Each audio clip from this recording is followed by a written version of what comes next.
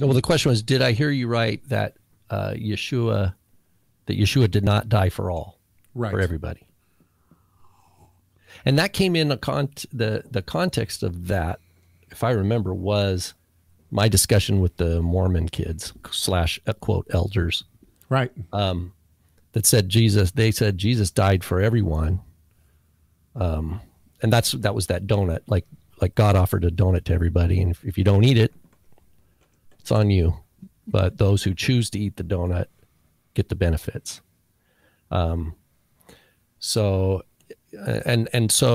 that was a good question, because we didn't make that the main topic, and so it seems like I think there was we got more than one ping on that, and it's like, okay, we should go back and talk about that. And one of the things that it prompted me to do was I was just thinking of that, and I was like, I could just make this little cute acronym, right? CASE, C-A-S-E. And if it's helpful, fine. If it's not helpful, you don't need to use it. But I was thinking in terms of what Yeshua accomplished. I thought, there's 4 core things, and maybe you could think of a 5th. But I thought of 4 that I think are really important for us to grasp, and that I believe that can be defended with Scripture. And so it's C-A-S-E. And so the cute title was the Case of Messiah's Sacrifice, right? The C-A-S-E. And the C is complete. The A is accepted. The S is substitutionary. And the E is efficacious.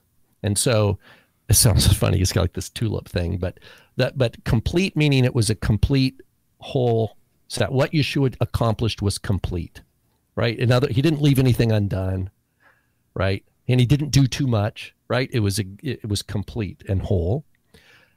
That's the C. A, acceptable, meaning it was acceptable. The offering was accepted by the Father. The Father accepted it. In other words, it didn't have any blemish in it. It didn't have any reason to be rejected. It was actually accepted by the Father. S, that it was substitutionary. That, like all the many of the sin offerings and things where there's a death, substitutionary, so too Messiah's offering was a substitutionary sacrifice. In other words, It wasn't for himself. Right. It was a substitute for something else.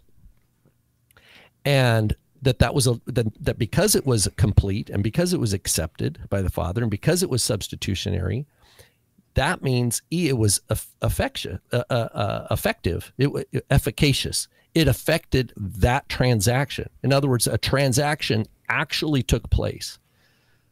There was an actual redemption that was accomplished. And I think that if you take those 4 pieces together, C-A-S-E, complete, accepted, substitutionary, and efficacious, that it can't be. You can't accept that and say that Messiah died for everybody. Make sure to subscribe to our YouTube channel by clicking the subscribe button, and check out more videos from Messiah Matters.